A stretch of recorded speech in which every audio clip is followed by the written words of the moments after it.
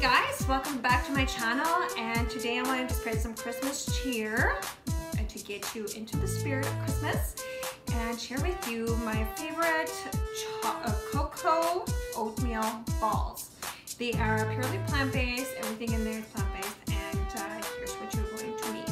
Okay, so you're going to need 1 cup of oats. I like the large flaked ones.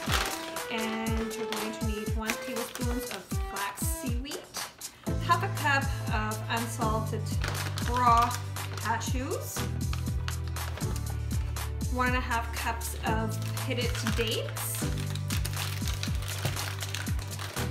and 1 to 2 tablespoons of unsweetened shredded coconut. And you're also going to need 1/4 cup of cocoa. I use the Hershey one because when you look at the ingredients, it is very simple, and the ingredient is cocoa powder. Oh my god, just one thing in here, crazy, and it's so good. All right, so I'm going to put everything in the blender, and I'm going to do it in the same order that I said. So we're going to start with the oats.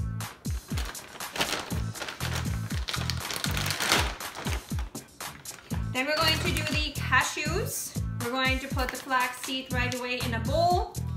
We transfer everything over into a bowl, add the Hershey into it, and then blend the pitted dates in the blender as well. Get them nice and sticky. Mix that into the dry bowl, and have a coconut on the side to roll the little balls in. I will be right back to show you what it looks like. Alright guys, so here is what it looks like. Here I have the cashews all mixed with the oats and 1 tablespoon of flaxseed. And here I have the dates. All nice and mushed up. I'm just gonna dump those.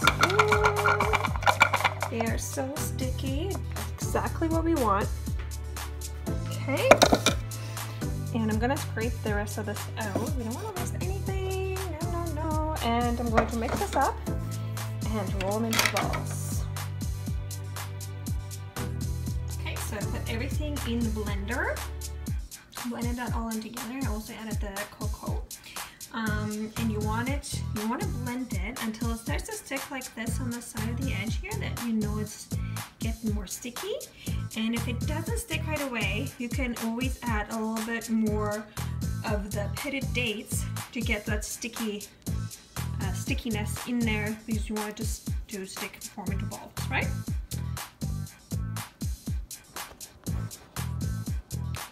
Okay guys, this is what the mixture should look like. It looks like it's it's like really flaky, so you just have to grab it and squeeze it until it forms a ball. Just like so. And there you have your little ball. I'm gonna move over and dip it into some coconut and put it in the bowl. And there you have it, guys. That's all there is to it. I hope you try this out. Let me know if you like it or not. And see you in my next video.